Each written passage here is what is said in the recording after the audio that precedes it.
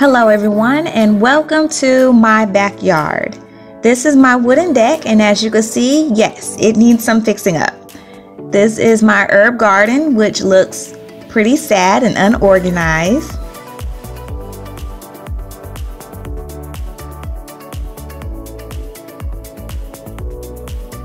And over here at my sitting area, my chairs, you can't even sit in them anymore. They're torn and worn down, but that's okay because I'm going to fix these up.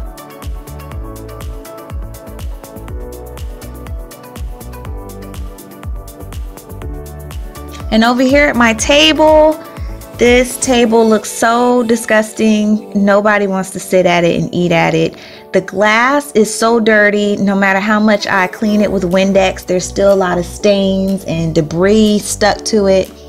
So I'm going to fix this up nicely as well. And here are the lights that I hung up about a year or two ago. I also did a video on how I installed these lights for very cheap. If you want to click on the link at top, you can watch how I did that. And you know what? Let's just get to fixing this place up already. I purchased this STEELE pergola off of Walmart's website for only $310. And my niece came over to help me and my son put it together, and between the three of us we were able to get this pergola up in the matter of a couple of hours. Go ahead and subscribe to my channel because you're going to love everything you see in this video, and I have more to come. And go ahead and like this video as well while you're at it. My wooden deck was looking pretty rough. It had a lot of mildew stains and scratches from my dog running all over it. So I thought I'll go ahead and stain it. Now, most people would stain it first before they put a pergola up, but I'm not most people. So yes, I tend to do things backwards, but that's okay. It works out for me. If you want to watch the video on how I stain this wooden deck, just click on this link up top.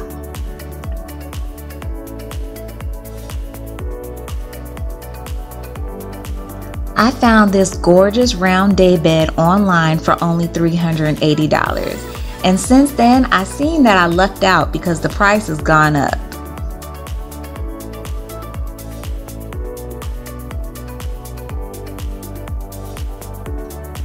A couple of years ago, I bought these lights to hang up outside. However, they're too heavy to hang by themselves. They need some serious support. So they've been sitting in my attic ever since then.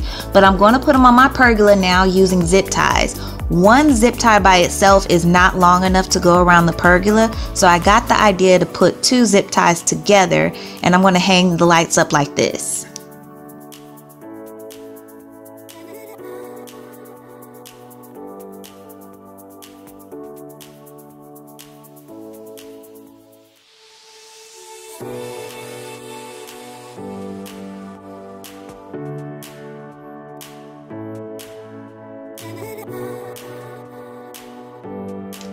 To hang curtains around my pergola, I came up with the system using cup hooks, a thimble clip set, and some plastic covered galvanized wire. Now I spray painted some of these items with this appliance epoxy in black, so it kind of blends in with the pergola better.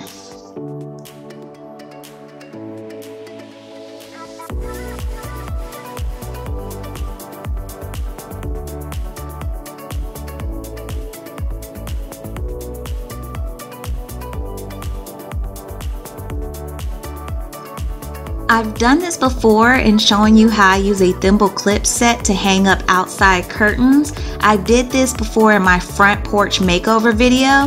That video became very popular, but I'm gonna go ahead and show you guys again.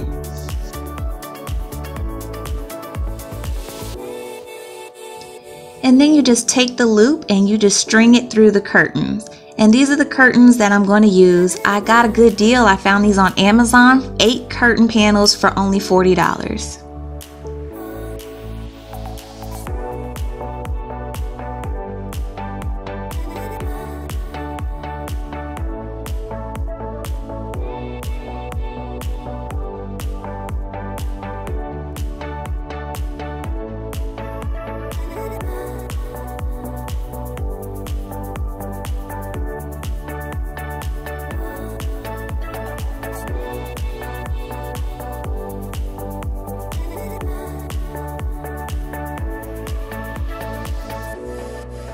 I'm going for a whimsical garden look for my outside decor, so I wanted to dress up my pergola a little bit. So I purchased this fake ivy garland off of Amazon for like $5, and they give you 12 strands. And here I am just pulling it apart like you do a pack of braiding hair. Some of y'all might know what I'm talking about. And I'm just going to secure it to the pergola with the lights and the zip ties that I already put on it.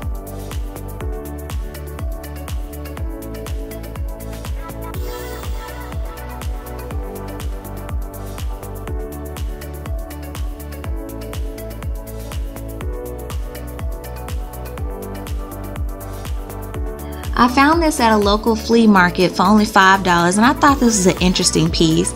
I just added some leftover moss to it and these metal butterflies, which I've bought years ago from Dollar Tree. They used to be garden stakes, and I just cut the stand off of them.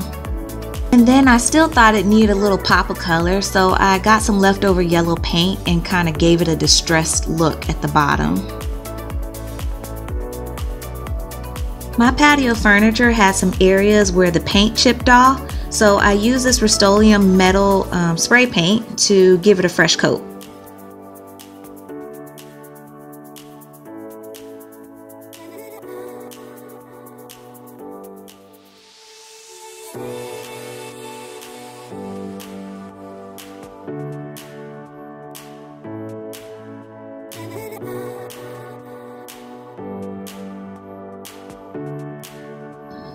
These are the items that I use to tile my tabletop.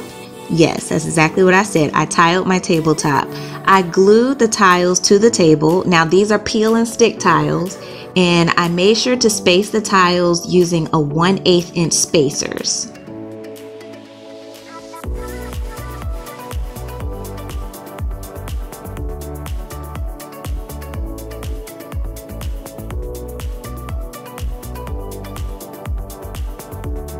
After I let that dry overnight, then the next day I used a box cutter to cut away any tile that I didn't need, and I just shaped out my table.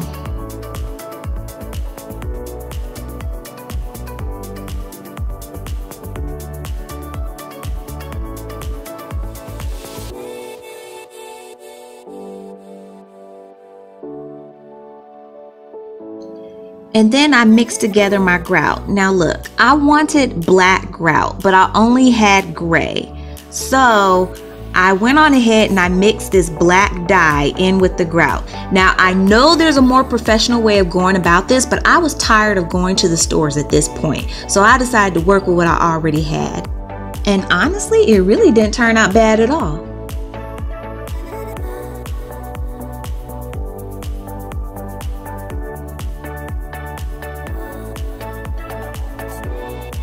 Now my subscribers have seen me tile a floor before. I'm using the exact same method. After I take the spacers off, I'm just working the grout into the lines using the float, and then I wash it away with a wet sponge.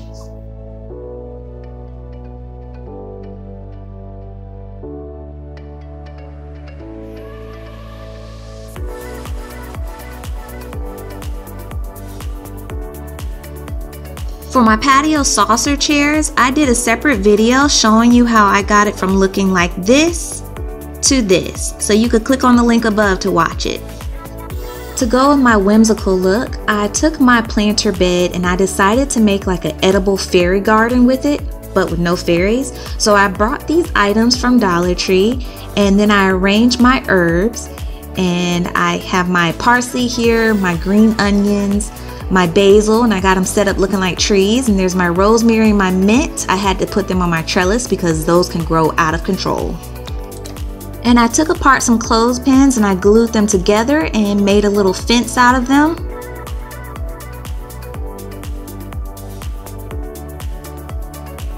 And I took some popsicle sticks and I glued them together and I made a little gated garden.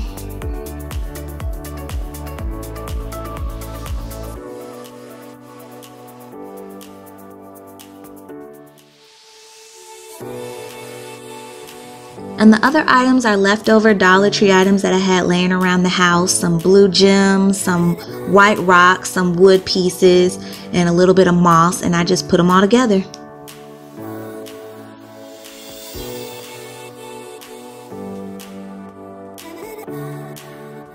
And in case you were wondering, I used this leftover plunger suction cup from a previous project that I did to create this little hill.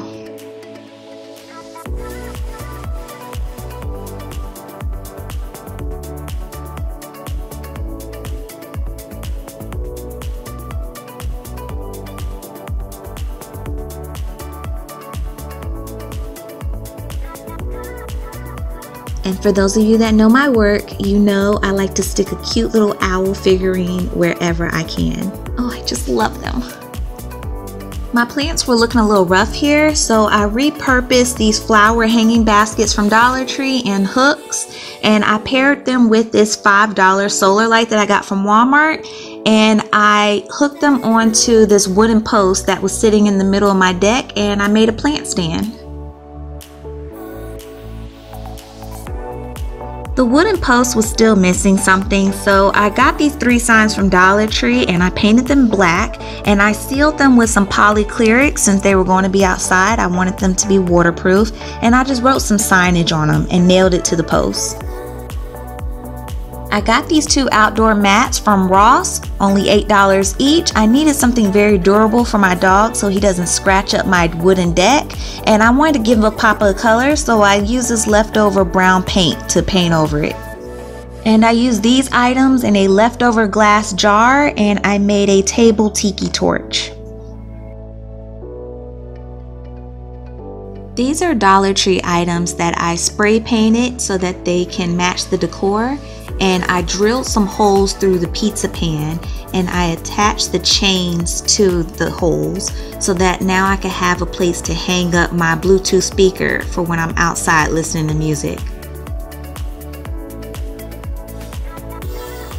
If you watch my dining room makeover video, then you will probably recognize this rug being in my dining room. I thought it was more appropriate outside.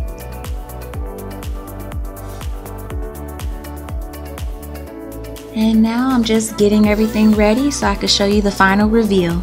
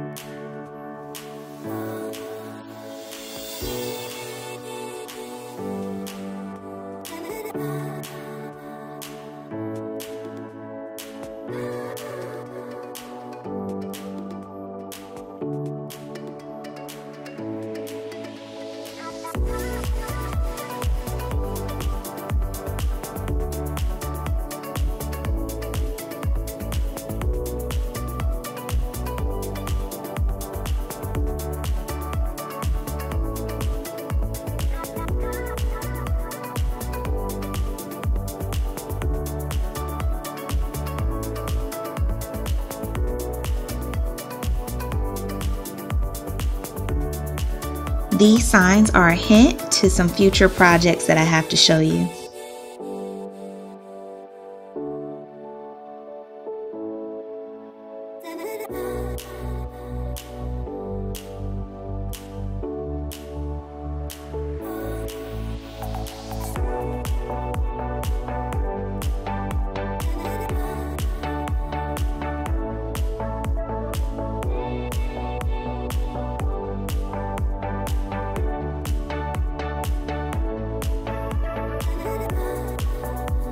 Well, it is getting dark, so let me show you what this looks like at night. The illumination is so beautiful and relaxing.